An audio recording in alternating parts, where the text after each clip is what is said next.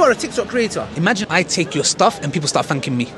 Yeah, I would hate that. You hate that. That's like people like gods. He put like the materials, or put the people here. We don't believe in him. Yeah. Yes. Not only do you not believe in him, you ascribe it to someone else. You say, so- you know what? I believe, for example, this. I thank. You know these people who go and thank statues, or people that say Jesus is God and stuff like that. Yes, Christians say that. Yeah. We believe that is the biggest form of blasphemy, because what you're doing is the credit that God deserves, you're thanking things that are in the creation. Do you get it? Yeah? Imagine someone watches your stuff. Yeah. And let's suppose that you never show your face, and someone says, this person, it's random things are making this.